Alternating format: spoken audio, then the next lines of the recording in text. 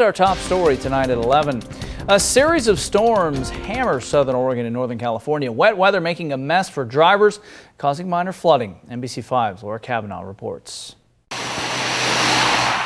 It was definitely raining cats and dogs on Thursday. Some might say it was raining buckets. It was pouring down rain. Slick roads sent vehicles sliding on Interstate 5, causing this vehicle pileup on I-5 South near exit 27. Severe weather also wreaking havoc along the California coast. Rain and high winds causing streets to flood and power outages from San Francisco to San Jose. Airports reported delays of up to 3 hours and some flights were even canceled. And in Josephine County, debris blocked drainages and consistent rainfall pooled water along every street. On the roadway, heavy rain made it difficult to see, which caused some accidents around town.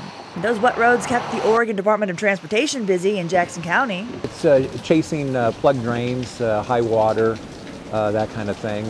Vehicle crashes because of drivers not driving to the conditions, hydroplaning. And while the rain soaked the valleys, at higher elevations, it meant a large, healthy dose of snow. If we get another 15 to 20 inches, we're golden. It's great news for Kim Clark, director of the Mount Ashland ski area, which usually doesn't open until December 10th, and last year experienced its worst season in 20 years. Anytime we get open before that, that's just gravy. And after last year, we need some gravy.